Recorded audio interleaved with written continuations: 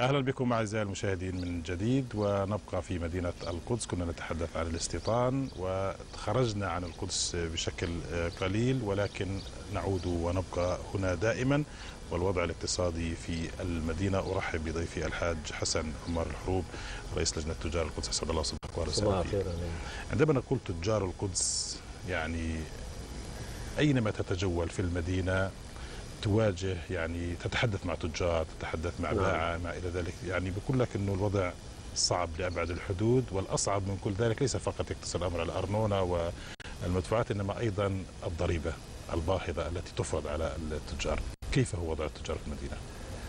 بسم الله الرحمن الرحيم. صباح الخير يا قدس. احنا نحيي المشاهدين كلهم، ونتأمل من الله عز وجل أنه الله يثبتنا في هذه البلد إن شاء الله. أحسن من كل حاجة. وضع البلد سيء لأنها البلد محاصرة محاصرة، وكل الناس بتعرف أنها محاصرة. صحيح. وحتى السواح اللي بيجوا على هاي البلد بيجوا معاهم مشبعة أفكارهم أنهم ما يشتروا منا، يعني يحكوا التراجمة معهم مباشرة، وإحنا بنسمع لا توقف هون في عرب مش كويسين، هون كذا، هون بخوفوهم. نعم بخوفوهم، يعني بعطوهم فكرة إنه إحنا حرامية وإحنا كذا وإلى آخره. للأسف إنه إحنا يعني احتجينا أكثر من مرة، وكتبنا يافطات كمان، وأجت البلدية مانعنا وأزالتهم. بعدين في البرنامج السياحي الإسرائيلي في القدس إنه لازم السايح يقعد في حارة المسلمين نص ساعة، يعني فري بسموها، وفي حارة المسيحية نص ساعة، وفي حارة اليهود ياخذ راحته نص ساعة. نعم. للأسف بس بروحوا على حارة اليهود وعلى حارة المسيحية. هذا أنا مش عنصري ولا عندي هذا الحكي، لكن هذا اللي بصير في البلد، هذا اللي بصير في البلد. وبمروا عندنا مر الكرام، والبلد كانت يعني تجيها من رام الله، من الخليل، من نابلس، من غزة، من جميع أنحاء فلسطين كان يجيها ناس.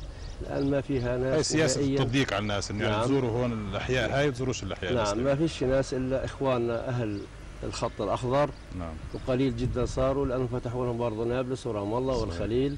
وللأسف هذا وضع البلد، والبلد بتعاني كثير من المشاكل الاقتصادية الهائلة. حتى في بعض التجار يوميا ما في استفتاح في البلد.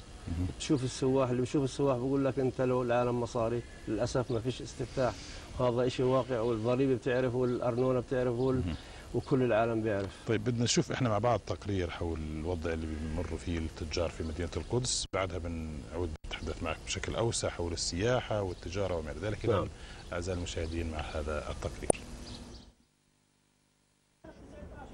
تتعرض مدينة القدس في الآونة الأخيرة إلى هجمة شرسة من قبل بلدية الاحتلال في محاولة مقصودة لفرض ضرائبها الباهظة والضغط على التجار المقدسيين بهدف السيطرة الكاملة على المدينة المقدسة وإحلال مجموعات صهيونية بدل التجار المقدسيين، حتى أصبحت الضرائب وسيلة للتهجير الطوعي في القدس. لو إنسان بده يخش ياخذ له ب2 شيكل خبز بتكلفه 502 شيكل من مخالفة.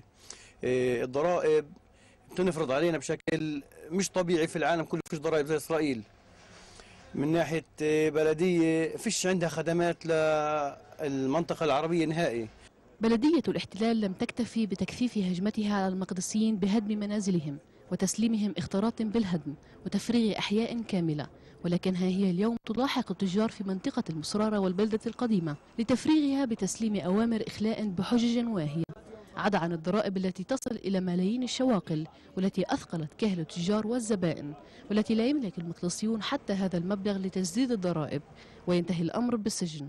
من عام 1967 والمحاولات بإخلاءنا قائمة والقضايا قائمة، لكن في النهاية صدر قانون، وهو قانون الجيل الثالث. قانون الجيل الثالث لا يعطي الأحقية للجيل الثالث بأنه يستمر في العقار. جيل أول الأب، جيل ثاني الأبناء، الأحفاد يجب عليهم تسليم العقار لحارس أملاك الغائبين، حتى هو في دوره يقوم بإرجاعه إلى اليهود. في عندنا ضغوطات من ناحية إسرائيل بالنسبة للضرائب، بما أنه الالتزام بالدفع بقى كل أول شهر، بما أنه تدفعش وفيش التزام بيسووا لك حجوز وبيسووا لك مخالفات، إذا فيش مجال ممكن لا سمح الله يحبسوك. حصار اقتصادي حاد يجتاح الأسواق المقدسية. في بلدية الاحتلال أصبح شغلها الشاغل العمل على تفريغ المدينة من محتواها السياسي والاقتصادي والاجتماعي والاستحواذ عليها. لصباح الخير يا قدس، كريستين رناوي.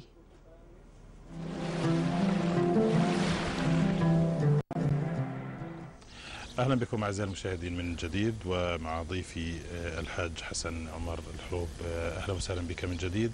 كنا نتحدث عن السياحة. ربما القدس يعني أكثر شيء فيها هو السياحة اللي بينعشها اقتصاديا. نعم. قلت لي أنه في الأحياء اليهودية نصف ساعة، الأحياء المسيحية نصف ساعة، المسلمين نصف ساعة، ولكن في الحي الإسلامي ما بيتواجدوا بشكل نهائي على الإطلاق، لأنه تحت ذريعة تخويف. يعني ربما يقول لك أنه على مسؤوليتك الشخصية إذا بتروح عند المسلمين ممكن يقتلوك أو ما إلى ذلك، علما أنه لم يحصل على مدى التاريخ أنه تم المساس بأي سائح، بالعكس تماما. ربما حتى في هذا الحي بنحترم واحنا السائح بنحترم، نسقي قهوه بدون اي شيء. صحيح. وبنكرمه.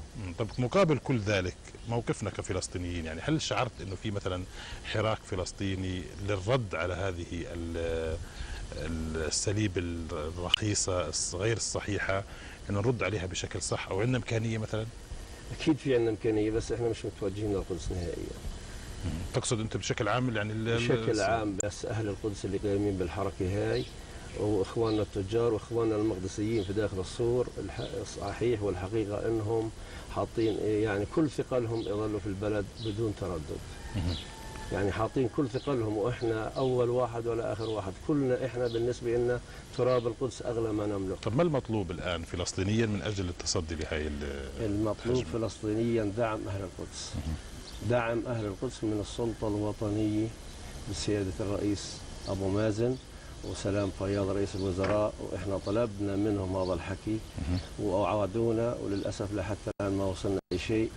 وبعدين إحنا في عندنا محامي حطيناه بالنسبة للمجاري اللي بتحصل في البلد، وهذه المجاري رح تسكر البلد نهائيا، يعني تخلص على الوضع فيها نهائيا. ليش؟ لأنه إحنا هاي قديش أجا السنة الشتاء بغزارة ما فيش ولا واحد شفنا عنده أي مجرى مسكر، للأسف ما شفناش ولا شيء مسكر.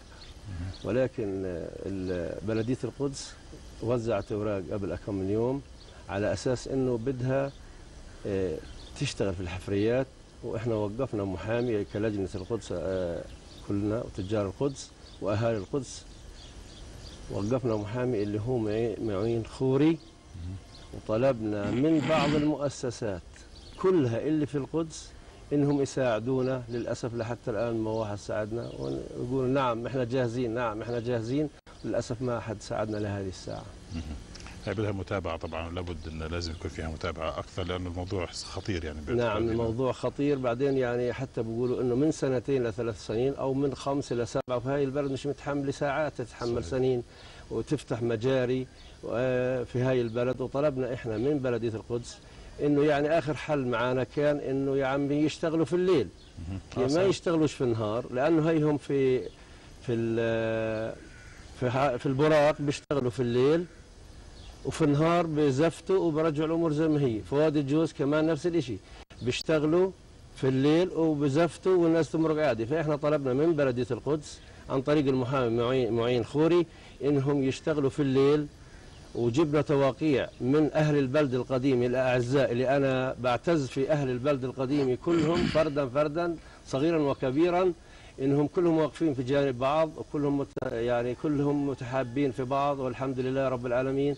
واحنا بنطلب كمان مره من بلديه القدس انها تشتغل في الليل اذا بدهم يشتغلوا مصرا على الشغل. واحنا وقفنا محامي 30 شهر ان يعني من اجل من يوم الى اخر، من شهر الى اخر، وحتى الان لم نجد نفعا من لا من السلطه الوطنيه ولا من المؤسسات اللي في داخل القدس. في داخل القدس. نعم. نحن يعني طب نأسف لهذا الحكي، نأسف احنا جدا انه يعني نحكي هذا الحكي على التلفزيون. طبيعي جدا يعني في تقصير يجب ان نسلط الضوء عليه. طيب بالنسبه لمحافظه القدس ووزاره شؤون القدس توجهتوا لها مثلا مساعدتكم؟ احنا حكينا، هناك وزاره جديده الان. احنا والله ما حكيناش للوزاره الجديده، بس احنا مره يعني رحنا على المحافظ، وكمان يعني ما استجابوا لنا. يعني بصراحه مهمني القدس. في إهمال في للقدس. القدس إهمال، وفي إهمال بشكل غريب جدا. نعم. نحن نتأمل إن شاء الله، سنتابع موضوعكم إن شاء الله إن شاء بشكل الله دائم، ونتأمل أنه تنجحوا في هذه المعركة. أشكرك جزيل الشكر الحاج حسن عمر الحروب، رئيس لجنة تجار القدس، شكرا جزيلا لك على هذا اللقاء. وأعزائي المشاهدين فاصل ثم نتابع.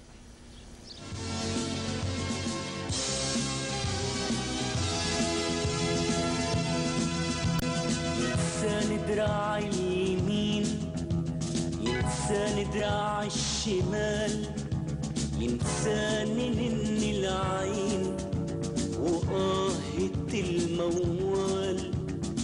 لو نسيت القدس تنساني فرحة في عينيا، والدنيا خضرة جاية. ينساني قلب الجميع، تنساني بسمة رضيع. لو نسيت القدس تنساني أفراحي، ينساني صباحي، تنساني الشموس، وتنكرني النفوس والنجوم والقمر والمطر الشجر. تنساني الشوارع والبيوت، وأقبل أموت لو نسيت القدس.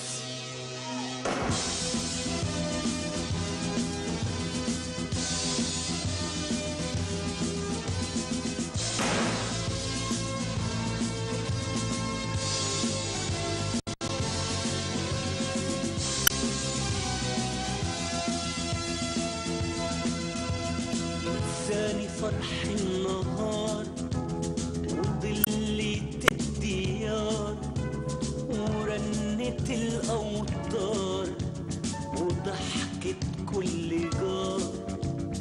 لو نسيت القدس تنساني بسمة ولاد ولهفة اللقاء وفرحة الميلاد أبواب كل البلاد.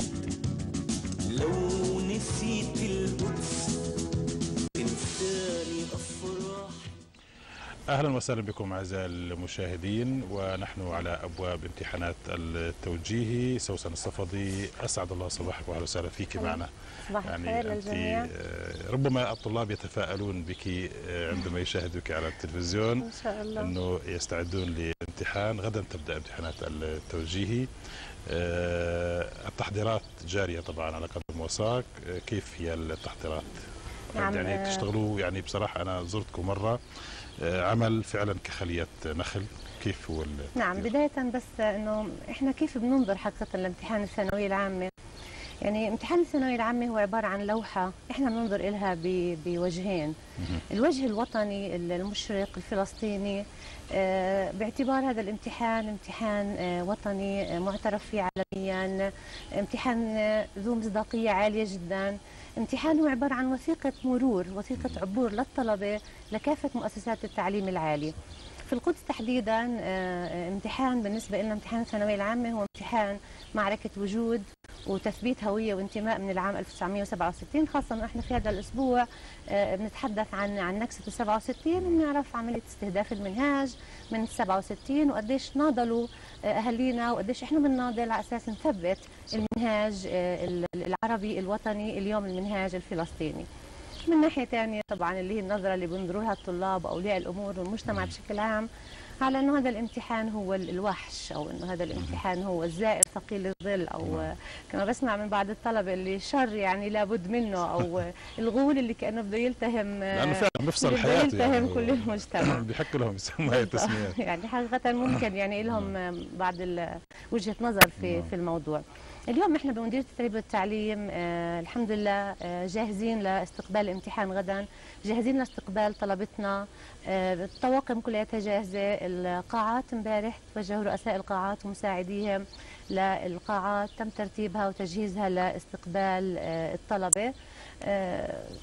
يعني ما في عندنا لحد الآن أي إعاقة الحمد لله. كان في تحديات متعددة كلياتها قدرنا أنه نواجهها ونتغلب عليها، نوفر الطاقم الكامل إن شاء الله للعمل في نتحدث عن أعداد كبيرة من الطلاب نحن؟ هلا بنتحدث عن الأعداد الحقيقة أعداد المتقدمين هذا السنة هذا العام في عندنا 4019 طالب سيتقدموا لامتحان الثانوية العامة، طبعا مقسمين على المرجعيات المختلفة.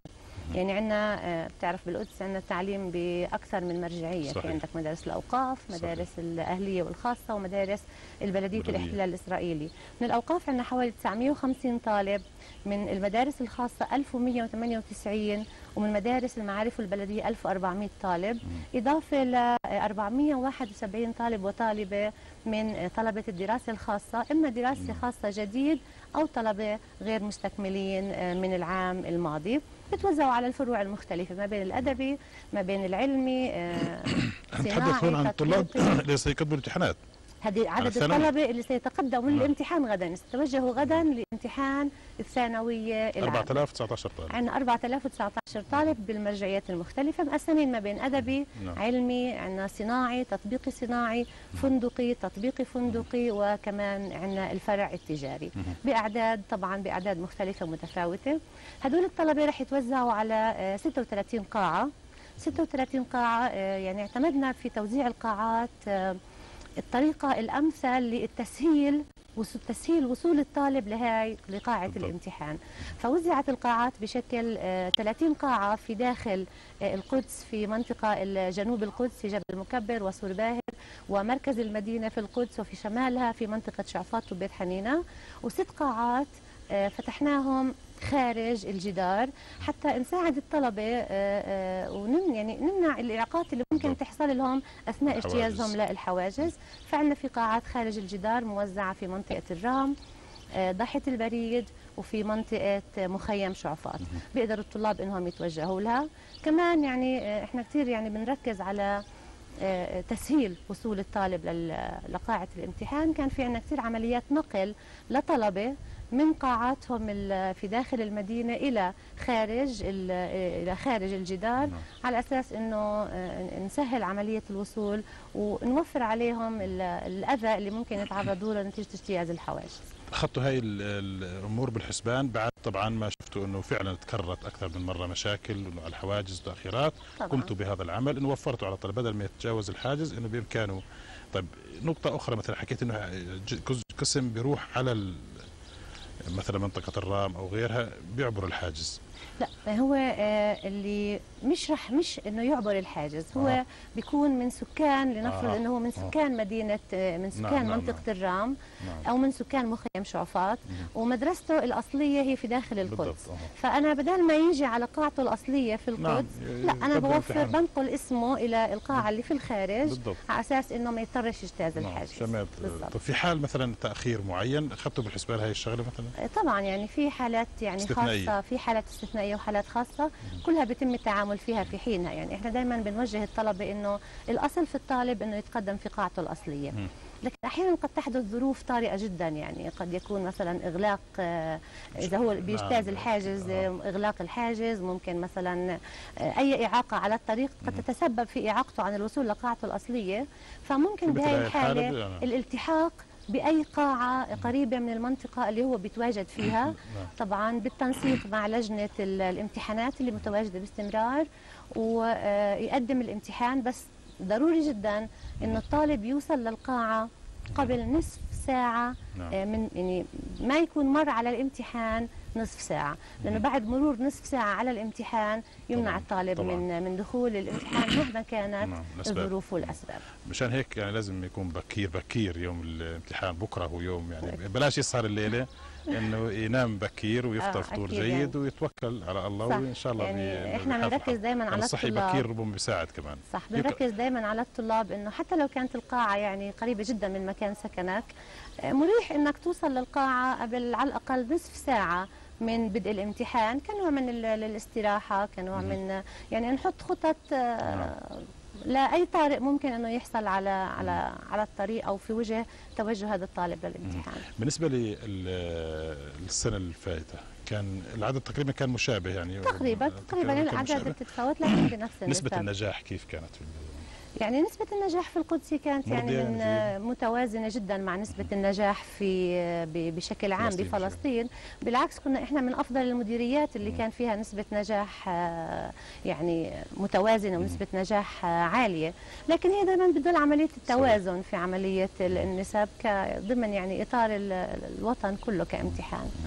وان شاء الله بنتمنى انه السنه كمان تكون نسب النجاح افضل وتزداد اكثر هاي النسب. نتمنى النجاح لجميع الطلبه، ويعني نشكركم على هذه الجهود الجباره اللي بتقوموا فيها، ويعني ونتامل انه الخوف عند بعض الطلاب اللي بتقدموا الامتحانات انه يكون تنصحيهم نصيحه معينه مثلا. اكيد يعني هو الامتحان كامتحان هو تجربه ضاغطه نفسيا الحقيقه، يعني لو اي واحد فينا بده يتقدم لامتحان كلمه امتحان فيها ضغط نفسي. صحيح. وامتحان الثانويه العامه يعني احنا دائما بنقول هو امتحان زي بقيه الامتحانات، لكن اللي بيزيد على هذا الامتحان هو العبء النفسي اللي بيفرضه المجتمع على هذا الطالب. يعني بتلاقي وكأنه كل الروافد بتصب فوق راس الطالب. بتلاقي مدير المدرسة بيحث الطالب على انه يدرس ويتفوق، الاهل بيضغطوا على الطالب ادرس، المجتمع المحلي بصفي السؤال اللي مطروح كيف قدمت، شو قدمت، ليش عم تدرس، ليش مش عم تدرس، يعني وكأنه بصفي الحالة الحياتية في هاي الفترة تختزل في قضية امتحان الثانوية العامة. هذا بيخلق حالة من التوتر عند الطالب. يعني الطالب بصير مش بس عم يفكر بحياته، بفكر بمستقبله، بفكر بأدائه، كمان بفكر بأبوه، بفكر بأمه، بفكر بجارهم، بفكر بأستاذه، بفكر بأكثر، وهذا بيخلق حالة من التوتر عند الطالب. حتى هو بفكر انه يعني يحملوه كل مسؤولية كل اللي بيصير. بالضبط. فكمجتمع محلي حقيقة سواء أولياء أمور، سواء معلمين، سواء إدارات، يجب انه ندعم الطالب في هذه القضية، نحسسه انه الطالب انه هذا الامتحان هو امتحان عادي، انه هو اقوى واكبر من هذا الامتحان وقادر على اجتيازه مع قليل من التركيز. بنحث الطالب دائما على الاستعداد الجيد للامتحان على اساس التخفيف من هذا القلق اللي ممكن يتعرض له. شغلتين حقيقة بس بحب احذر منهم. القضية الاولى قضية الشائعات. يعني عادة بمجرد ما يبدأ الامتحان تبدأ الشائعات تنطلق وبشكل كبير جدا، إلا بهاي القاعة كان في غش، إلا بهاي القاعة وزعوا جاوبوا الأسئلة وأعطوا الإجابات للطلبة، إلا إنه صلحوا المادة ولقوا إنه 90% من الطلاب رسوب بدهم يخفضوا علامات. سرعان ما تتفاعل هاي لا يا ريت إنه نتوخى الحذر في تصديق الشائعات وفي إعادة روايتها من ناحية. من ناحية ثانية بالنسبة للطلبة كمان في قضية كثير مهمة، قضية تعاطي المنشطات اللي بتتواجد في الأسواق على اختلاف أنواعها وبمسميات تجارية مختلفة. ضروري جدا يعني بنصح أبناء الطلبة إنه ضروري جدا يبتعدوا عن هاي المنشطات، لأنها بالنهاية هي ممكن تساعدهم على إنهم يضلوا صحيين أو يتنشطوا لفترة معينة، لكن أثرها حقيقة أثر كثير سلبي وبتضعف حتى الذاكرة عند الطالب. لازم ياخذ قسط مهم من الراحة، قسط مهم من النوم، يستعدوا للامتحان، يقرأوا تعليمات الامتحان بشكل واضح ويعني بتأني، وإن شاء الله نتمنى لهم النجاح إن شاء الله. نحن نشكركم جدا على جهودكم الجبارة اللي بتقوموا فيها في التربية والتعليم، ونشكر كل الطواقم اللي بتحضر الآن للامتحانات، ونتمنى النجاح لطلابنا، وإن شاء الله نلتقي بعد هذه الامتحانات ونتحدث بشكل أوسع عن نجاحات تحققها. شكرا جزيلا لك سوسن. شكرا، وإن شاء الله كمان الله يا رب يوفقهم كلهم جميعا. إن شاء الله جميعا. فاصل أعزائي المشاهدين ثم نتابع.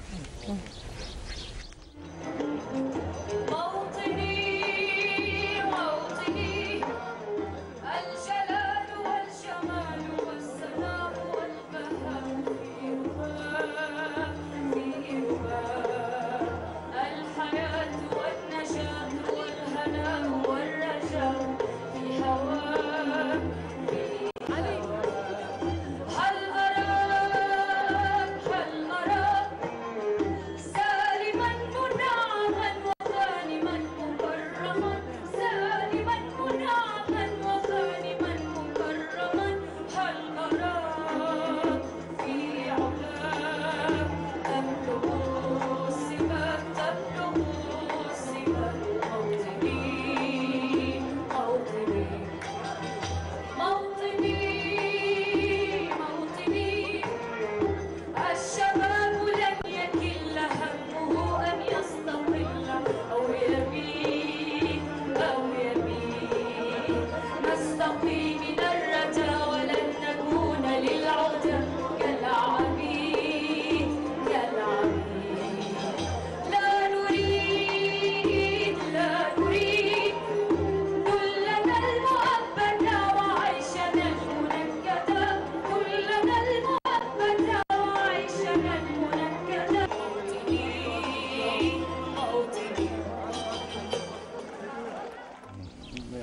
الموافقة أكثر من مرة. أهلا وسهلا بكم أعزائي المشاهدين من جديد، وأرحب بضيفي داود أبو لبدة وهبة القواسمي. أهلا وسهلا بكما. كنا تحدثنا في السابق عن حركة وطن والمهرجان التراثي الذي يقام في كل عام. رفض هذه السنة أن يقام في الجامعة العبرية. صباح الخير يا قدس، صباح الخير لأبناء حركة وطن جميعا، صباح الخير لجميع شعبنا الفلسطيني في الداخل وفي الشتات. في الحقيقة أستاذ محمد، الجامعة العبرية وافقت هذه السنة على إقامة مهرجان التراث الفلسطيني الخامس، ولكنها حاولت تعقيد الأمور بحيث طلبت العدد من التصاريح من حركة وطن. تشمل هذه التصاريح تصاريح شرطة، تصاريح بلدية، تصاريح دفاع مدني، تصاريح إطفائية. ونحن في حركة وطن كان عندنا يعني يقين تام أن الجامعة يعني وافقت، ولكن وضعت تعجيزات من أجل منع المهرجان، ولكن بصورة غير مباشرة. تم التوجه إلى عدد من المحاميين لاستشارات قانونية، يعني اللي هم بدورهم أعلمونا أنه التصاريح اللي طلبتها الجامعة هي يعني كانت تستطيع أن لا تطلبها، لأن الاحتفال سيقام داخل أراضي الجامعة واللي تعتبر ساحات خاصة تابعة للجامعة، ولكن الجامعة من أجل تعطيل أي مهرجان فلسطيني يعبر عن الهوية الوطنية الفلسطينية داخل ساحاتها قامت بطلب هذه التصاريح. ولم نكن نحن الوحيدين،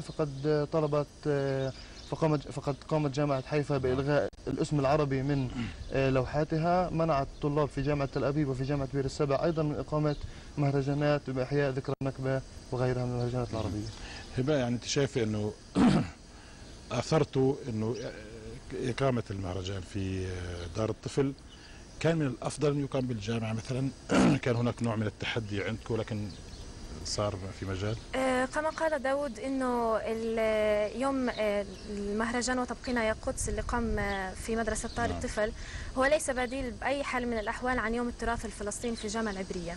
أنا برأيي وكطالبة في الجامعة العبرية شيء من المهم جدا انه يكون في يوم تراث يتجمعوا فيه الطلاب العرب زيهم زي اي طلاب في الجامعة العبرية. كما سمعت انه حتى يعني الطلاب الصينيون لهم اسبوع كامل يحيون فيه تراثهم. ف يعني احنا عشان واجهتنا العراقيل لم يتم اقامته في الجامعه، ولكن احنا اقمناه في دار الطفل، واقامته في دار الطفل كان رمزيه كبيره بما انه دار الطفل مقامه بيت الشرق. وضروري نقول برضو انه هذا المهرجان كان موجه ومقدم من ابناء حركه وطن ومن ابناء القدس الى القائد فيصل الحسيني في ذكرى استشهاده. نعم. وان الجماعه لا تسير بلا امير، فبرضه هاي رساله منا لابناء القدس انه القدس تحتاج الى قائد بلا ادنى شك. طيب خلينا نشوف مع بعض التقرير حول هذه الفعالية في دار الطفل، ثم نعود بعدها للحديث معكم. إذن أعزائي المشاهدين مع هذا التقرير. وتبقينا يا قدس شعار رفعه المقدسيون للمهرجان الذي أقامته حركة وطن الطلابية في ساحة مدرسة دار الطفل العربي بحضور حشد من الشخصيات الدينية والوطنية والاعتبارية وعدد كبير من المدعوين والطلبة. لأجل القدس، لأجل أن نؤكد على أنه وتبقينا يا قدس في النهاية. أولا عشان الوحدة الوطنية، ثانيا عشان النكبة، بكرة كمان ذكرى النكسة، عندك فيصل الحسيني كمان أمير القدس وأميرنا جميعا. فكل هاي المفاهيم الوطنية وكل هاي المعاني الوطنية لازم نأكد عليها خلال مهرجانات، خلال أشياء اجتماعية ثقافية وطنية. مهرجان زي هذا شيء كثير مهم بالنسبة لنا لحركة وطن، لأنه إحنا كل سنة بنعمل مهرجان تراث الفلسطيني داخل أسوار الجامعة العبرية، بس السنة إدارة الجامعة ما سمحت تقوم فيه داخل أسوار الجامعة، فعملناه بهون بدار الطفل تأكيد على أنه نحن الطلاب العرب موجودين، رح نعمل اللي بدنا إياه وإرادتنا كثير كبيرة حتى ننفذ اللي بدنا إياه. جهات عديدة دعمت مهرجان الطلبة، تم تقديم المأكولات الشعبية الفلسطينية والمشروبات والأطعمة. بدأ الحفل بدخول فرقة الشافة الروم الكاثوليكي المقدسية الذين عزفوا النشيد الوطني الفلسطيني، إضافة إلى إلقاء العديد من الكلمات في هذا الحدث الثقافي. والذي شاركت فيه الفنانة الملتزمة دلال أبو آمنة، وتم تقديم عروض وفقرات للدبكة الشعبية وعروض للكوميديا. الوعي اللي بتقوم فيه حركة وطن بين الشباب وبين الشابات داخل القدس بساعد عماله من أجل تقدم الشباب والتمسك بالهوية الفلسطينية العربية داخل القدس المحتلة. هذا المهرجان وتبقينا يا قدس هو مقاومة لهويتنا المقدسية اللي احنا كل يوم عم نحاول انه نثبتها ضد العنصرية الإسرائيلية وضد التهويد الإسرائيلي. زي ما احنا شايفين المهرجان مليء بشرائح المجتمع الكاملة، من رجال من نساء من أطفال من شباب. هذا يعني انه كل المجتمع صاحي وكل المجتمع بده يقاوم وكل المجتمع فاهم انه هيك احنا رح نوصل للتغيير. اللي عم بيصير في القدس يكون في هذا المهرجان، خلينا نقول يعني طلاب الجامعة العبرية لما بتحدوا كل شيء وبيجوا بيقيموا هيك مهرجان هون في نص القدس عمليا حوالين السور، انا بفكر هذا بيمثل تحدي كتير كبير، انجاز جدا عظيم بينشكروا عليه. عرس ثقافي أصدح من قلب القدس نظمه طلبة يعانون التمييز العنصري بشكل يومي في جامعة الاحتلال العبرية، فها هم اليوم يحاربون إسكات الاحتلال لحقهم وذاكرتهم. وتبقينا يا قدس عنوان مهرجان حركة وطن طلابية. إقبال المقدسيين عليه اليوم يمثل ردا ثقافيا على سياسة الاحتلال العنصرية والتي تترجمها الجامعة العبرية على الطلبة. لصباح الخير يا قدس، كريستين ناوي، تلفزيون فلسطين.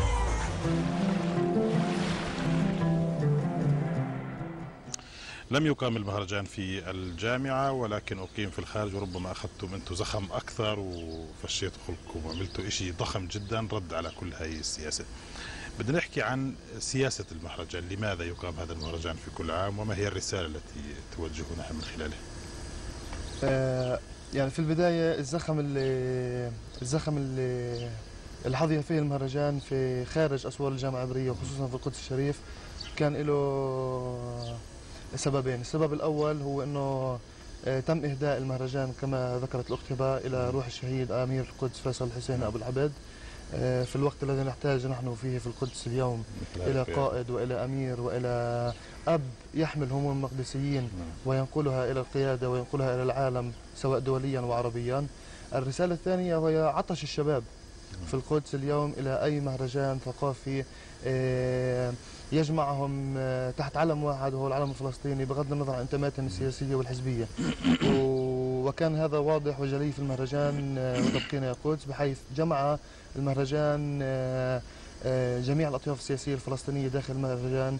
الكلمات كانت منوعة بحيث كانت هناك كلمات تأثير محرر، كانت كلمات إسلامية مسيحية، كانت كلمات العديد من الأطياف السياسية الفلسطينية، وهذا اليوم نحن نفتقده في الشارع الفلسطيني خصوصا في ظل الانقسام الفلسطيني والتعصب الحزبي كلنا لحزبه. وهذا الذي يميز حركة وطن عن باقي الأحزاب والحركات الموجودة، وهي أنها تجمع الجميع تحت كلمة واحدة وهي كلمة وطن، ونحن في يوم نحتاج إلى وطن.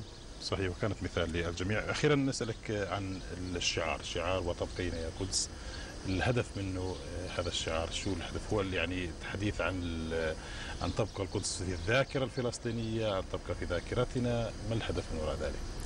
أولا أنه في ناس كتير بيقولوا انه القدس ماتت، القدس ما فيها حياة، القدس ما فيها ناس. اجى الشعار ردا على انه القدس فيها ناس وهي القدس ستبقى دائما وابدا هي الاصل. والشعار لم ياتي من فراغ، ربما صحيح نعم. القدس يعني فيها مشكلة انه في استيطان، في ضغط على الناس، فانتم بتحاولوا انه يعني على الرغم من كل ذلك انه احنا ستبقى القدس. اكيد الدليل الكبير على هذا الجماهير الغفيرة اللي اجت على المهرجان، وانا بقول انه الله اللي قدر يجمع هاي الجماهير الغفيرة في هذا المهرجان قادر على انه يجمعها كمان مرة على اعتاب القدس ان شاء الله. ان شاء الله. اشكركم جزيل الشكر هبة القواسمي والاستاذنا داود ابو لبده، شكرا جزيلا لكما، وان شاء الله من نجاح الى اخر في هذه المهرجانات. اعزائي المشاهدين فاصل ثم نتابع الفقرة الاخيرة من هذا البرنامج.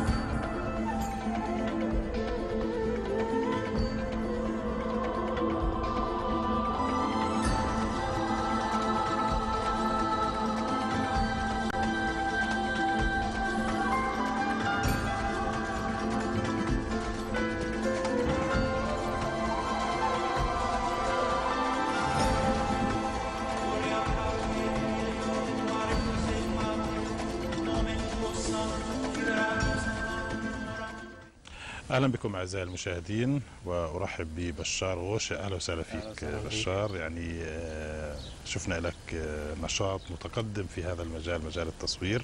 اولا المعرض الفني الذي عرض مؤخرا ما زال مستمر، هو يعني في دار السعافه النشاشيبي. بدنا نعرف تحكي لنا عنه شوي، متى بدا وكيف مستمر، وهل بامكان الناس ان توافد وتيجي تشوف وتشارك؟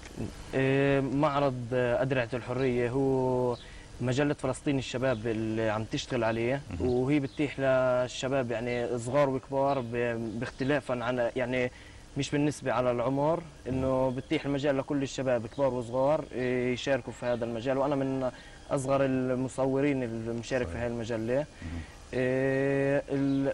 عم تحكي بدها توصل فلسطين الشباب من هذا المعرض عن الحرية، واسم المعرض أدرعة الحرية. اي حدا يعني ملوش علاقه في التصوير مثلا؟ لا مش ملوش علاقه، في عم بيتم انت عم ترسل الصوره تبعتك او المقال تبعتك او الكتاب تبعتك، وبيتم اختيارها بناء على الموضوع اللي في لجنه اللي هو أدرعة الحرية. ف أدرعة الحرية كل شيء في المعرض عم بيحكي عن الحرية وعن كيف نعيش الحرية، ومن قصص من شباب وفنانين فلسطينيين صغار وكبار. المعرض مشاركين فيه 45 فنان وكاتب فلسطيني، والمعرض أنا بالنسبة لي يعني بفضله كثير عن باقي المعارض، لأنه بتيح المجال للشباب من الضفة أو من القدس، يعني من كل الأراضي الفلسطينية إنه يقدروا يشوفوا هذا المعرض، لأنه المعرض راح يتنقل بين اكثر من اراضي فلسطين. راح يروح على جامعه بير زيت، جامعه النجاح، في دار الطفل، في اسعاف النشاشيبي، راح يكون في اكثر من يعني متنقل المعرض راح يكون. طيب المشاركه على مدار عام كامل. نعم، المشاركه بتتم في البدايه او انه في كل محل بيصير في مشاركه؟ كيف؟ لا المشاركه بيختاروا مجموعه صور، ومن مجموعه بتضلها بنفس المعرض وبتنقل في اكثر من محل. طيب احنا شفنا انه يعني انت كنت مبتدئ في هذا العمل، التصوير وما الى ذلك، الفوتوغرافي. كنت في مجال المسرح اكثر. نعم. في التمثيل والمسرح، وقبل سنتين بدات في تدريب مالتي ميديا، دورات متكامله مالتي ميديا مع التعاون الايطالي في المسرح الوطني الفلسطيني. كان الاستاذ عاهد السحيمان، فنان مقدسي، مصور مقدسي. صحيح. يعني عم بكمل هلا، وانا حابب اوصل للاحتراف في هاي المهنه، وعم بحاول اتعامل مع مصورين محترفين بهاي المهنه انهم يساعدوني ويطوروني ونطور بعض. مبين انك انت مندفع كثير، ويعني داخل بقوه في هذا الموضوع، يعني من المسرح الفن الى التصوير الفوتوغرافي، على الرغم انك انت اصغرهم ربما سنا في هؤلاء الموجودين، وعلى الرغم من كل ذلك صورتك تتصدر صفحه البروشور الغلاف اللي شايفه. أنا حبيت أوصل لأنه عيني جديدة، يعني إنه العين المصور الجديدة على الشغل هذا، فحبيت أعطي صورة لباب العمود غير عن كل الصور اللي بنشوفها. دائما بتشوف صور باب العمود صورة من الخارج. نعم. بإمكانك إنك تمسكنا إياها علشان هاي الصورة اللي تحت هون. طيب شو اللي بتميزها عن الصور الأخرى؟ فعلا شايف إنه يعني مختلفة. الصورة أنا لقيتها إنه من زاوية أخرى، ألوانها مختلفة تماما. بعدين بتحس انه باب العمود محتضنك، ويعني زي كأنه عابطك باب العمود وانت جوا البلد، مش يعني من خارجها. دائما بتشوف الصوره من خارج زي كأنه. نعم فعلا. هلا احنا شايفين انه الجزء العلوي من باب العمود، الصور اللي فوق الباب، صوره باب العمود بهذا الوقت إلها كثير اعمال، لانه احنا كل يوم بنشوف التهويد في القدس، وهو هلا في مهرجان الاضاءه اليهود عم بيعملوه في القدس، وعباب العمود عاملين لعبه للاطفال. فبيلعبوا عباب العمود وبالبروجيكتور، يعني بيعرضوا عباب العمود في الاضاءه، وبيعملوا تهويد من القدس وبيكرهوا المنظر. نعم فعلا. يعني طيب النشاط اللي صار بالقدس كان في دار السعافه النشاشيبي، كيف كان الاقبال على كان في الافتتاح كان في دار السعافه النشاشيبي، وهو ما زال من 4/6 إلى 14/6 الافتتاح، ويعني بإمكان أي مشاهد يروح يشوفه من الساعة 10 الصبح للساعة 8 بالليل.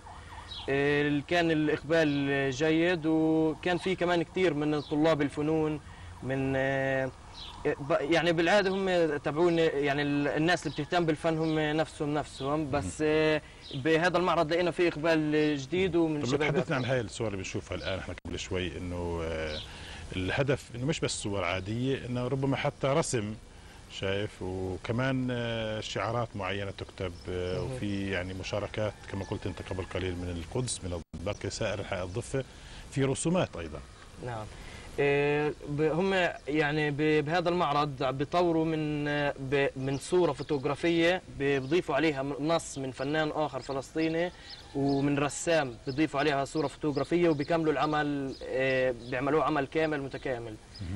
فكله يعني شباب وفنانين فلسطينيين بنطور بعض، بنساعد بعض عشان نطور مجلة فلسطينية وتكون عندنا مستوانا الفلسطيني أعلى وأحسن. طب إيش بإمكانها إنها مثلا تساعد في الشباب اللي بدهم يدخلوا في هذا المجال؟ شو بتساعد؟ بتدعم كثير. أنا بالنسبة لي من أول ما حطيت أول صورة إلي لما شاركت في المعرض، كانت مش هذا المعرض، الكتيب اللي قبله، كان أول صورة بشارك فيها في فلسطين الشباب.